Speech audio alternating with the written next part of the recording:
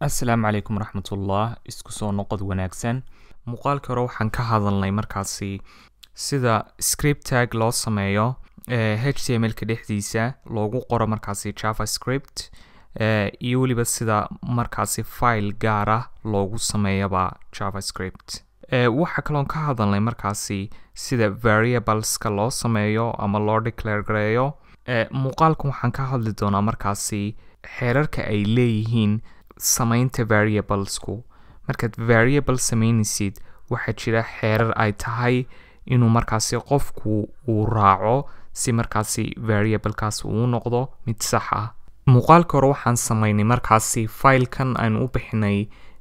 JS tutorials haddii aynu dhex galno markaas waxa aan markaa halkan ku samayn doonaa map cusub oo aan ku qori doono markaasi variables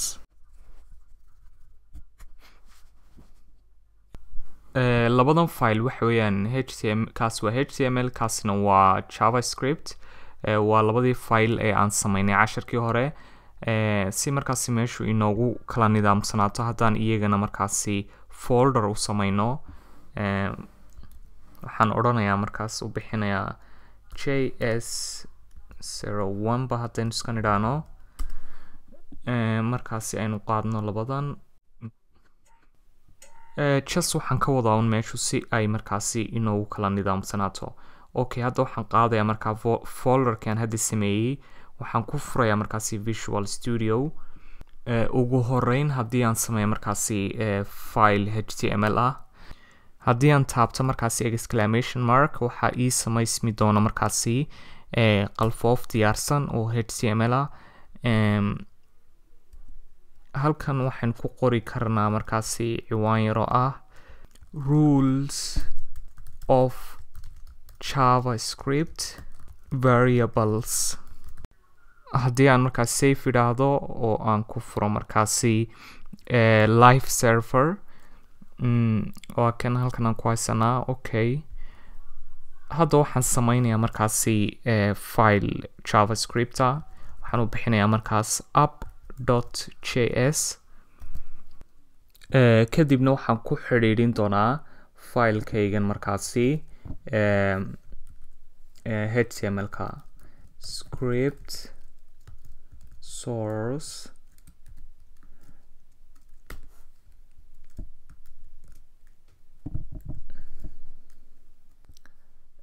aynu eegno markaasi inay isku xidhiidhsan yihiin labadeena file okay halkan aan markaas alert yar ku sameynaynaa si kaliya taan u aragno inay isku xidhiidhsan yihiin okay waxaan idhi alert deetana number baan ku qoray okay marka aan taga markaasi halkan si aan markaasi u arko inay isku xidhiidhsan yihiin hadda waxay noo soo baxday alert oo ay ku qoran tahay lambarkii aynu ku qornay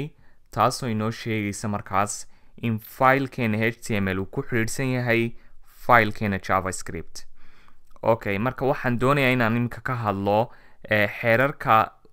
ay JavaScript u dejisay marka la sameynayo variableska luqad kastaaba waxay leedahay xeerar la raaco oo markaasi ay tahay in xeerarka la dabaqo si ay luqadaasi u shaqeyso xitaa luqadaha ay bini aadamku ku hadlaan oo kale luqad walba waxay leedahay xeer grammar la raaco ama naxwe markaasi la raaco si markaasi si sax ah loogu qoro wixii la doonayay hadda waxaan furayaa JavaScript consolekeena waxaan soo dhiganay marka variableka la declare garaynayo in la qori karo let ama var ama const inagoo soo sharaxnay waxa ay ku kala duwan yihiin const iyo let iyo var farqi weyn oo u dhexeeya ma jiro laakiin const waa ay ka duwan tahay markaasi haddii aanad markaasi muuqaalkii hore daawan oo aanad garanayn farqiga u dhexeeya const iyo let waxaan linkiga muuqaalkii hore dhigi doonaa markaasi qeybta descriptionka si aad markaasi usoo daawato muuqaalkaas iminka waxaan sameynaa variable waxaan odhanaa let haddaynu idhaahno tusaale ahaan let city is equal to code sign deetana waxaad ku dhex qoraysaa wixii aad doonaysay inuu kuu noqdo variable kaasi haddaynu iska nidhaano just hargeysa waxaan samaynay iminka variable waxa aynu nidhi markaasi city inoo samee variable-ka magaciisu yahay city gudihiisana geli oo ku kaydi markaas inay citydaasi ama magaaladaasi noqoto hargeysa haddii aan iminka weydiino oon ku nidhaano maxay ahayd city wuxuu inoo sheegayaa inay tahay hargeysa markaasi okay qodobka koobaad ama xeerka koobaad waxa weeyaan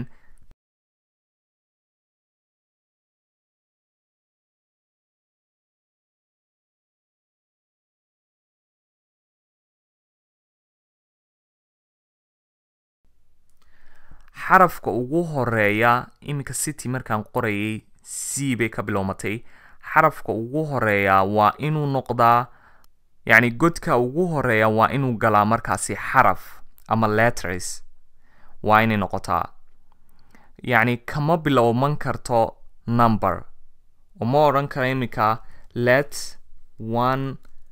deetana iminka magaalaba haddaan saa u qoro oon idhaahdo haddii aan sidaa idhaahdo wuxuu odhanayaa markaasi error marka xarafka godka ugu horeeya waa inuu ka bilowmaa xaraf waad ka bilaabi kartaa waad odhan kartaa sidan oo kale let underscore name deetana wixii aad doonaysay waa dhigi kartaa maxamed oo kale saasoo kale waad odhan kartaa oo waad ka bilaabi kartaa underscore iyo xuruuf qodobka koowaad wuxuu sheegayaa markaasi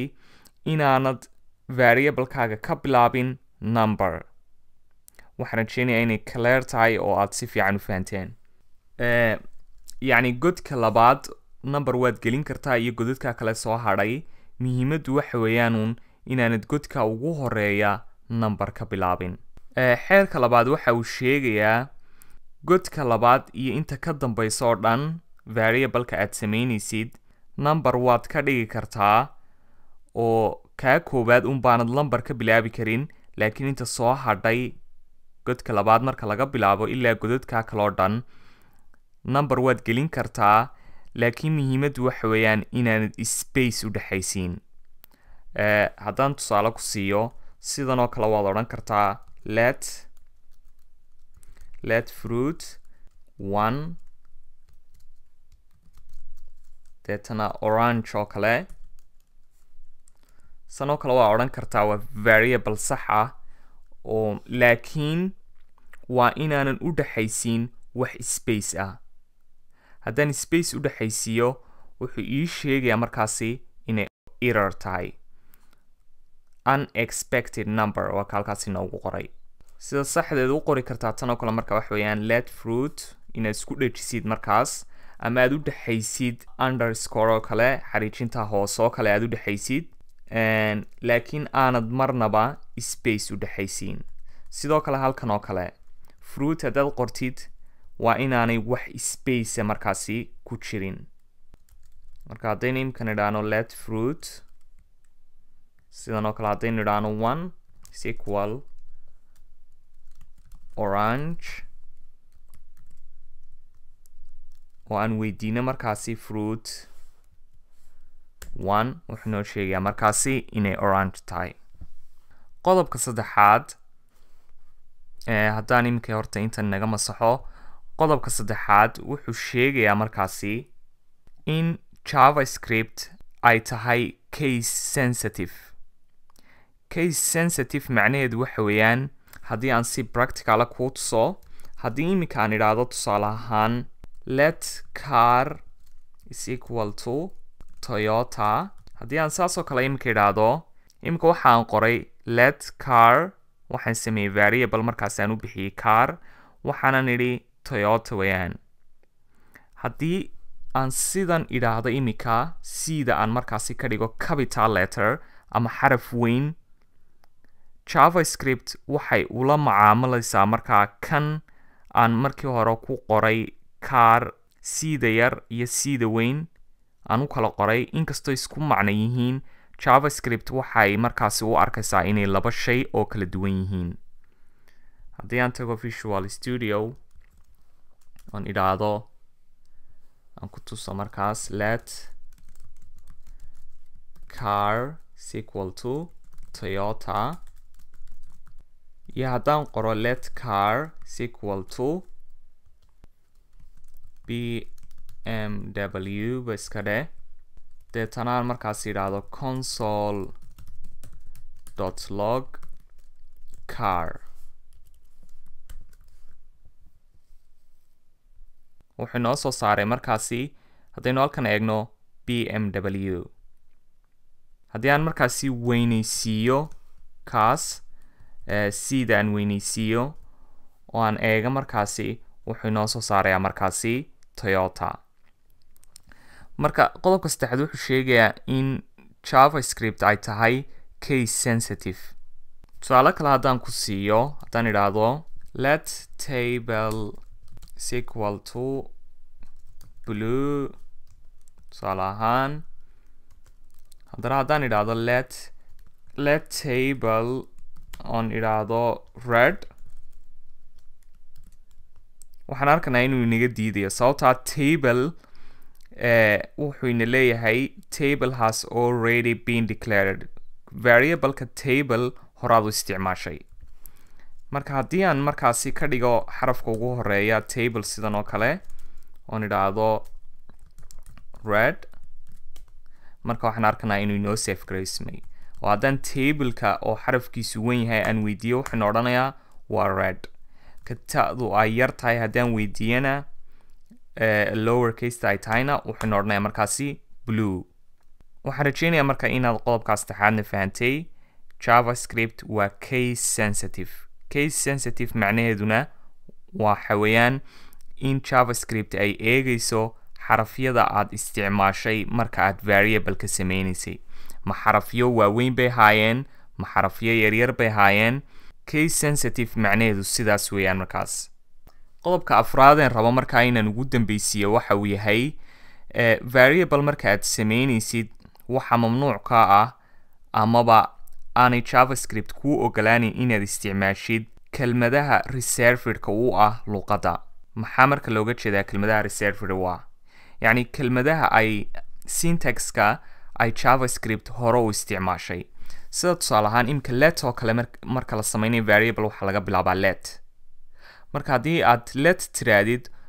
oo aad samaysid variable la idhaahdo let, deetana aad wixii aad rabtid ku qortid, yacni kaama ogolaanayso sababtoo let